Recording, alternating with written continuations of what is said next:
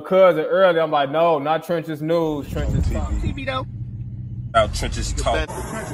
Trenches Talk TV. Trenches Talk TV. Hey, Trenches Talk. Trenches Talk, we listen like we supposed with the East Side legend, Bandana Road. Big 30 on my waist side, gotta stay strapped and shit. For the East Side shine right, these niggas be dying quick. Gotta feed my seed. Yo, this your boy Bandana Rose, and I'm back with another video for the trenches. And this video is about FYB J-Mane and the peace movement. But before we get into this video, subscribe. We do the japping, they do the capping. East Side Chicago, West Side Chicago, low end, wild hunters. Acknowledge me. So let's get into this video, man. J-Mane pushing peace, man. I think J-Mane should only be pushing peace within his guys, his community, and getting everything situated with 60-30s. You know what I'm saying? Only person can really push peace and sit down and talk to the old blockians is motherfucking Young. Is the new top G, is Dutchy. You know what I'm saying? You want to cause peace and you want to go over there with old block, you got to use your brain. You got to use common sense. Whole time, though, Young and them still making diss songs. Dutchy and them still making diss songs. The 60-30s still feel the way they feel about losing Duck. So you should feel the same way too. You feel what I'm saying? Now, every whole time, I understand you trying to put things to a side. I understand you trying to be grown about the shit. But some shit, you got to leave alone. If you want to push peace within your guys. You won't got to go to O Block and do all that shit and sit with them and shake hands with them. Especially after losing a death of FBG Duck. You know what I'm saying? You got to make this shit make sense. If it was 10 years, 5 years or something down the line, then that'd be different. But not exactly after he died, years and shit after he died. You know what I'm saying? When Duck was pushing the movement, you should have been with it. When Yella was pushing the movement, you should have been with it. Where the fuck y'all was at? Duck was on that type of time. And everybody should have stood behind Duck because Duck is the only one that can sit and actually talk with these young guys. It ain't nobody from 63rd.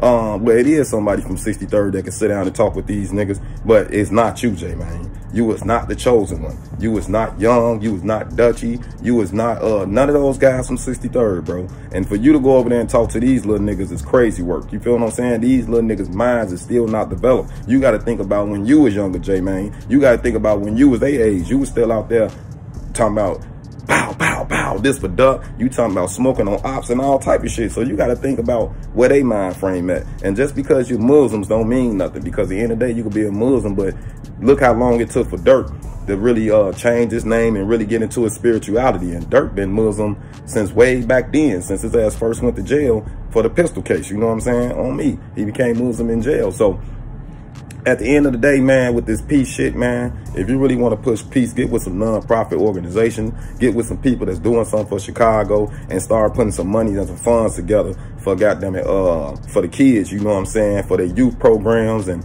after school programs and field houses and things of that nature. That's how you push peace. That's how you get motherfuckers to change the narrative and agenda. Not you niggas linking up with a box of cereal, shaking hands, and doing all this shit for the camera. You feel what I'm saying? Now, another thing I want to say about this shit with J-Mane is at the end of the day, it's crazy work because I'm not even gonna lie to you, bro. You let Rainwater and them send you off. I thought it was Young that sent you off, but it wasn't even Young because you went to O Block the first time. You went there the first time, it was over with. You ain't had to go back the second time. But the reason J-Mane went back the second time, because if y'all watch the Say Cheese interview with him and Rainwater and all of them on there, Rainwater challenged him. Rainwater bet him 10,000 that he couldn't go to O Block with his chain and jewelry on, with regular shit, this, that, and the third. Y'all remember when he went to O Block the last time. Nigga had a Muslim hat.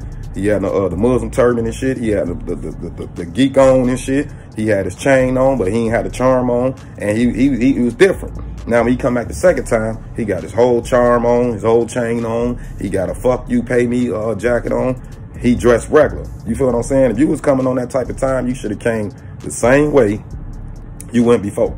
You feel what I'm saying? And then at the end of the day, like Ike Moona said, I can't agree. If you pushing peace, take all that shit down.